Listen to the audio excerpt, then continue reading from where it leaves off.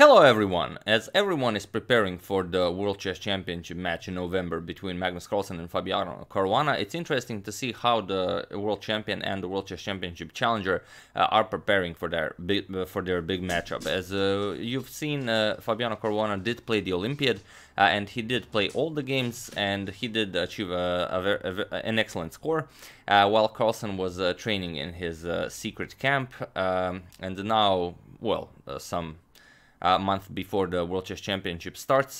Here we have Carlsen. He's playing in the European Team Chess Club competition. So he got offers from a lot of clubs to join them, but he refused all of them, and he's playing for the Vålerenga Shah Club from Oslo for free. So, of course, he doesn't need money, and no club has that much money that he would change his mind due to money. So, the championship is being played here. It's a holiday, it's a Greek holiday resort in Porto Carras. As you can see, it's very nice. So, if you're, if you study really hard and become an excellent chess player, you will also be able to visit nice places such as these.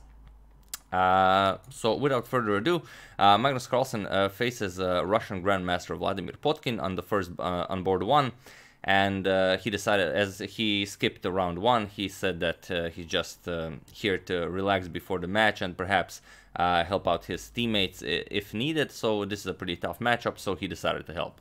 So without further ado, Carlsen has the white pieces and he opens with e4.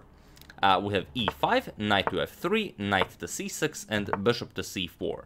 Here we have bishop to c5, the Giuoco piano game, and here comes b4. This is the Evans Gambit, but it was not played in this game.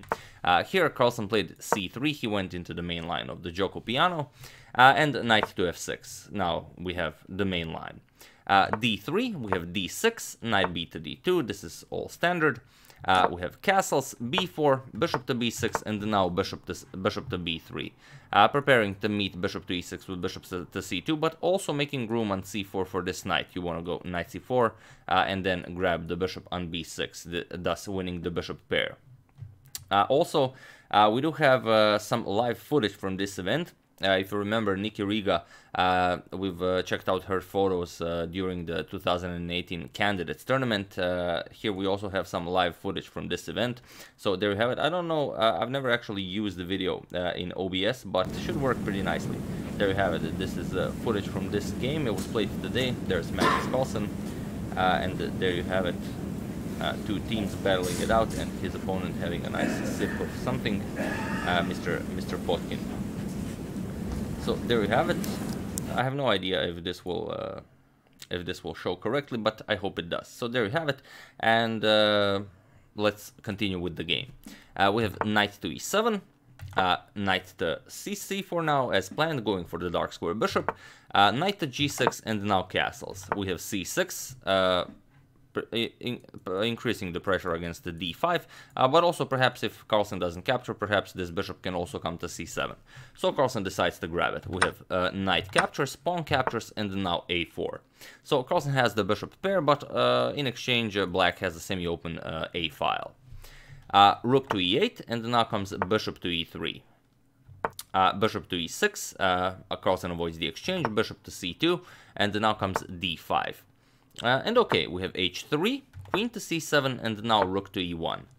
h6, and now comes e captures on d5. Knight captures on d5, and now bishop back to d2, not allowing the knight capture, but also guarding the c3 pawn. Bishop to f5, and here, after a lot of consideration, Carlsen plays d4. The engine agrees with Carlsen, and going into all of these exchanges will be, as you'll see, favorable for white. Bishop captures on c2, queen captures on c2, and now e captures on d4. Knight captures on d4, and now c5. It seems like white just gave black an opportunity to undouble his pawns, but actually this will all be fine. B captures on c5, pawn captures on c5, and now knight to f5. And now you see that Carlsen has a very nice f5 square for his knight, and it will not be all that easy to challenge it here. Knight g to e7 is possible to kick the knight away or force another series of trades, but then c4 seems to be a very nice move, and black decides against this. So after knight to f5, we have queen to c6, and now comes c4 by Carlsen nonetheless. Knight d2 f4, Carlsen trades off a pair of rooks, rook captures on e8, rook captures on e8, and now bishop captures on f4. Knight captures on f4, and now knight back to e3, cutting off the rook from controlling the e-file, also controlling the c4 pawn, defending it, and perhaps if this knight is ever kicked away, perhaps even planning knight to d5. But for now you do have to keep an eye on the g2 pawn. If you move the knight, then queen captures on g2 will be checkmate. So rook to d8. And now comes rook to b1. A nice semi-open file for the rook. Perhaps ideas like a5 and rook to b6 are coming. And also black has to keep an eye on the b7 pawn at all times. Here it seems like the b6 would have been the best idea for black, not allowing Carlsen to push this pawn any further to a5. But here Potkin had a different idea. He played h5 with ideas of pushing this pawn all the way to h4, really stifling that white king. Carlsen grabs this opportunity as b6 was not played to play a5, grabbing even more space. We have h4 as planned, and now comes rook to b6. A very active move by Carlsen, but the engine gives a queen to f5 as even better, with a double attack against this knight and against this pawn, and only then does a rook lift come into the game. So after we defend the knight, let's say queen c7, now comes rook to b5, and here it will be a much better position for white. Carlsen's idea is a bit different. He goes rook to b6 with an attack on the queen, and now queen to d7. Queen to b2, now creating a double attack against the b7 pawn. And here we have knight to d3. Attacking Carlsen's queen, you do have to react to this. Queen to b1. Again, the b7 pawn is under attack. And here, knight to b4. This seems to be the first mistake of the game by Mr. Potkin. The correct idea would have been to play queen to a4 with a double attack against the a5 pawn and against the c4 pawn. That's currently guarded by the knight, but okay, you're threatening queen captures on a5. So now after rook captures here, queen captures, knight comes to d5.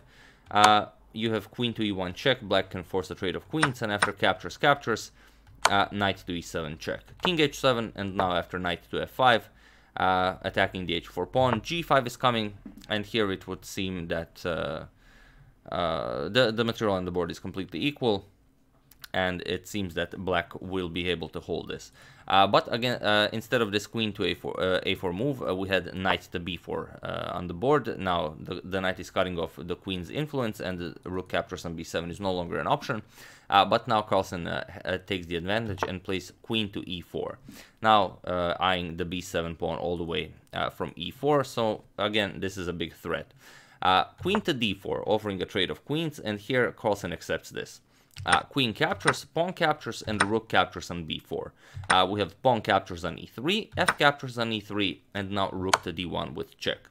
King to f2, and now rook to a1, going after the a5 pawn, and here Carlsen simply defends it. Rook to b5, rook to a2 check, king to f3, and now g6.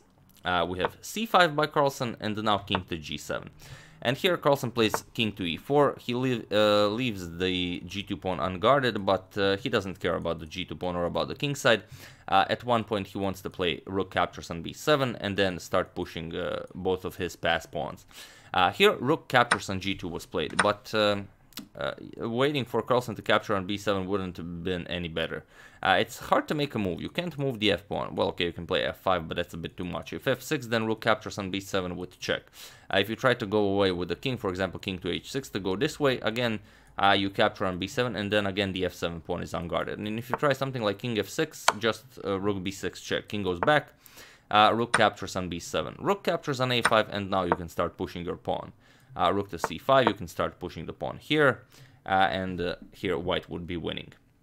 Let's say king f6, king to d4, attacking the rook, and now you would simply play king to d5 and prepare this maneuver. This will even come with check, place the rook here, and doesn't really matter. You will simply block off the black rook, and you will be able to promote your pawn. So after king to e4, not waiting for Carlsen to grab here, but Potkin starts capturing pawns on the king side. Rook captures on g2, rook captures on b7, and now g5. We have c6, Carlsen simply starts pushing his pass pawn. g4 now, Potkin wants to create a pass pawn of his own. We have c7, and now rook to c2, putting a rook behind a pass pawn, but it doesn't help him. King to d3, and now rook to c1. Playing something like g3 with ideas of sacrificing the rook is pointless, because after you push the pawn, Carlsen will simply go rook to b1 and cover the g1 square. So after king to d3, we have rook to c1, and now comes king to d2. Rook to c6, we have a6. Of course, you cannot capture it, because then the c pawn can be promoted, as the rook will no longer be guarding the c8 square. So after a6, we have g captures on h3, and now a7. Now a8 is a big threat. We have h2, and now feel free to pause the video here and find the winning move for white.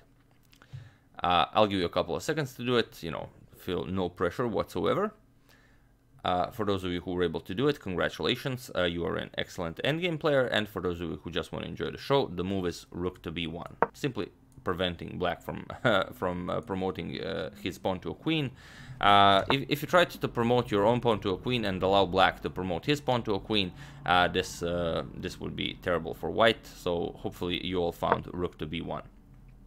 This is move 49, and it was in this position that Vladimir Potkin decided to resign the game. As the game finished not so long ago, I don't have the result of the entire match, but we're gonna cover, of course, a couple of more games throughout the entire European Team Chess Championship, so we're gonna talk about the results some more.